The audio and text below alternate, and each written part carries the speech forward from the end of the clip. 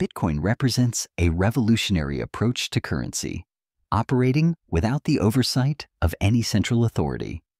Rather than relying on governments or banks, it uses a global network of computers to securely validate and record transactions. Launched in 2008 by the enigmatic Satoshi Nakamoto, Bitcoin was created as a transparent, borderless financial system. This innovation paved the way for the rise of cryptocurrencies, which are transforming how value is exchanged worldwide. Expanding on this innovation, Bitcoin was specifically designed to transfer monetary control from traditional institutions to individuals. Its system is governed by fixed rules and transparent algorithms, helping to prevent inflation and arbitrary changes to the money supply. As a result, users gain more autonomy over their financial assets and transactions, representing a significant shift from conventional monetary systems.